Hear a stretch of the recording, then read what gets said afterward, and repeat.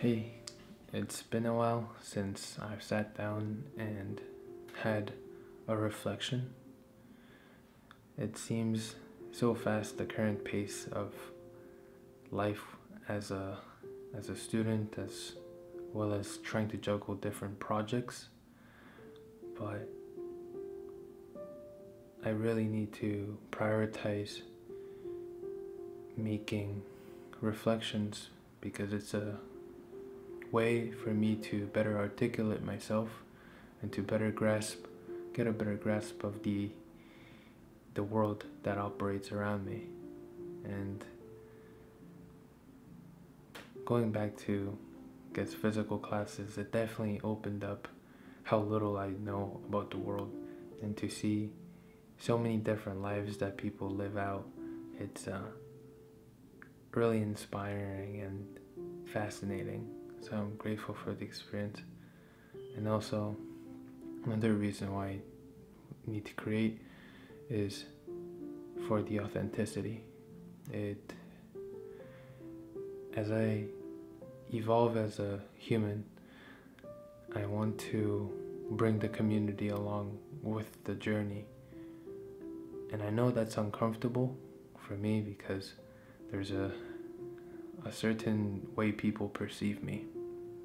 But I really value growth in different dimensions, as well as just specialization. There's going to be a lot of people who branch off to different fields and interests, but as long as I could be a part of their journey for a small time, that would make me really happy. And yeah, so the first thing I wanted to talk about is the cost we pay for the fear of being alone. I had a conversation recently with my mom telling me I have internet friends and I need to branch out more to the real world. And I think for most of our lives we're accustomed to think we need to make friends, we need to have good relationships with our colleagues for better opportunities, and during times of need they're going to be there. And I think that's important. It's a good strategy to have people around, and the benefits of relationships, it's priceless. But I also want to make you aware of the cost that you pay for, let's say, forcing yourself to, create, maintain relationships that maybe is not really as important as you might think. For example, when I came to America in middle school at around 13, I was really insecure. I was coming into a foreign environment, and all I cared about was trying to fit in and trying to be welcomed. I really desired attention. And so I would go out of my ways to try to be funny. I would watch a lot of American TV shows to catch up on some of the lingo and try to exercise them during classroom, which at times, sometimes embarrassing, but at the time I thought I was amazing. So that's all to say, I was scrolling on social media consistently, consuming on what people were doing, and I would say I got along pretty well. I adapted quickly to the environment, but I was essentially just putting up a facade. It wasn't really authentic to who I was. I was just creating an image because I had to cope with the insecurity of the fear of being alone. The irony here is that most of the time when I was going back home, I was all alone, but I just felt attached when scrolling through social media and feeling as if I was part of something. So, just want to say that it's okay that you're different, that your path is not going to be understood by others. When you're embarking upon certain tasks that requires arduous and difficult amount of discipline, you're going to be misunderstood, mischaracterized, labeled, and a lot of people, especially if you have a lot of close networks that are close-minded, they might not like that. People don't really like change at times. It's more comfortable that you are a certain way, and could be a limiting factor without you even recognizing it.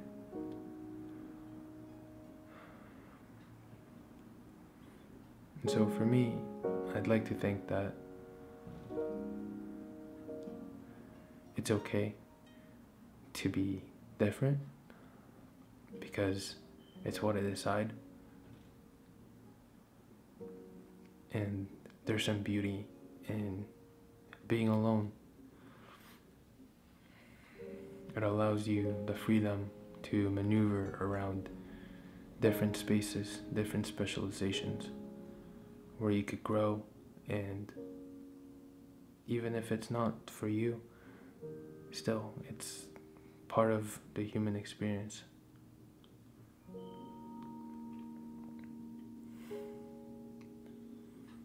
So that's the first thing I wanted to state. And another thing is, by going to university physically, I definitely see how little I knew about people in general. There's so many different tastes, different backgrounds, and how people perceive the world is completely different from mine. And I think a big part of that comes from, of course, like community, family, relations, and what environment that you surround yourself in. And I really value the community that I'm fortunate enough to have created, of finding such hardworking people that continuously remind me of what really matters within this world, no matter where you are in your life, as long as you're willing to learn and change what you can accomplish within a short amount of time. It's just incredible. Seeing people kind of transform their lives along with me, I find great joy in that. And at times I feel a little lost, kind of aimlessly going to school, trying to balance everything. At times I feel like I'm not reflecting enough, being more in the present, and really being pushed by deadlines and all of the externalities that take time away from being conscious in each moment. But I think in hindsight, I'll also be able to appreciate this as well. It's a way for me to grow. I think that's what's required. And yeah, I have a final tomorrow, and the past couple of months and weeks filled with exams, different extracurriculars, and such on and so forth, it's draining and competitive. Whatever emotions that I feel at that moment, always looking at it in hindsight, I'm able to think, wow, that was nice or amazing. Maybe it's a way of like a flow state.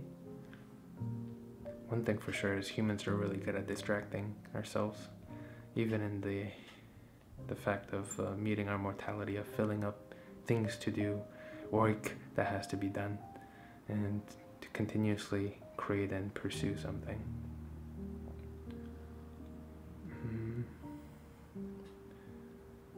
And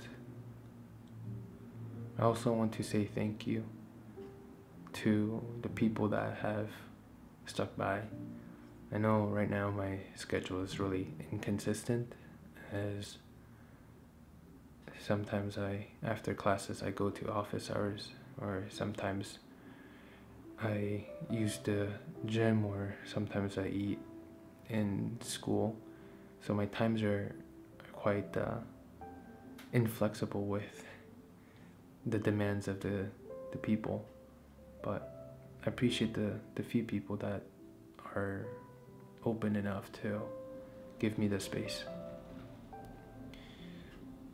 And I thank the moderators for always being there, always doing their best to kind of hold the ties, keeping keeping the chat aligned. Yeah.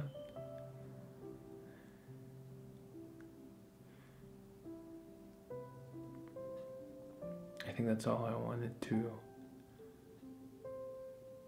share.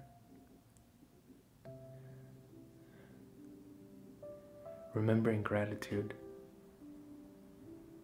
That's something I need to continuously do throughout the journey, because there's always going to be this silver shiny what is it called, the shiny silver object syndrome. I'm pretty sure that's what it's called, where I'm continuously pursuing something ever since I decided kind of like to change of where I was before. Just addicted, not really knowing how deep in that rabbit hole I was, feeling helpless and changing. There is no end to development and growth. There is no happy ending, and that's something I need to train within my mind, of continuously feeling the craving. The recording stopped, but I was stating how the endless of desires that's never fully satiated, that can be healed with gratitude, of being thankful for what I already have, and only for what I could imagine back in my past, of how fortunate I am with having good health at the current moment, of the fact that I have my mom's emotional support along the journey, along with my brother,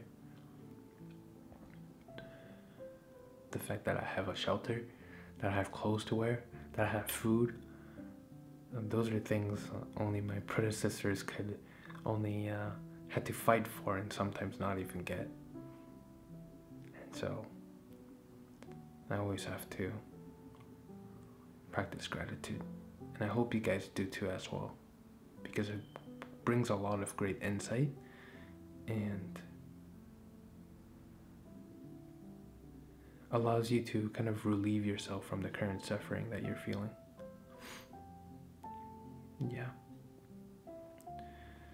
I have some really cool projects that I want to share with you guys. I'm rereading upon some productivity books, and planning on talking about career development as well, especially for young people and people who are currently within their careers, to give them a more open sense of what is also available and how you could make impact, and kind of designing and architecturing your life you want to live. I have a really bad problem with using technology, especially during nighttime, and making sure I'm always moving forward when I set a certain goal. Oftentimes I enjoy the feeling of feeling productive through planning rather than actually doing the work at times. So by rereading the basics, the fundamentals, making sure I design systems so I'm getting closer and closer. I'm creating some sort of tool, and hopefully I could share that with you as well. So yeah, those are all the updates, and hope you have a wonderful rest of your day, and I'll catch you soon. All right?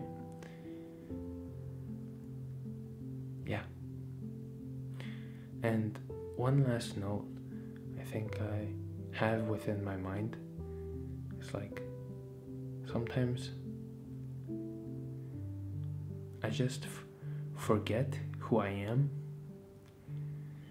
and at times I just need to remember, and you guys also need to remember what you guys have gone through, and not get lost in the sauce of how people perceive you, how you want to be perceived at that moment. Always recognize your roots. That's not to say like have so much pride, but it's more so of being conscious of all the challenges that you've gone through. I think that's a good way of putting it. That's all. Alright, take care now. Peace.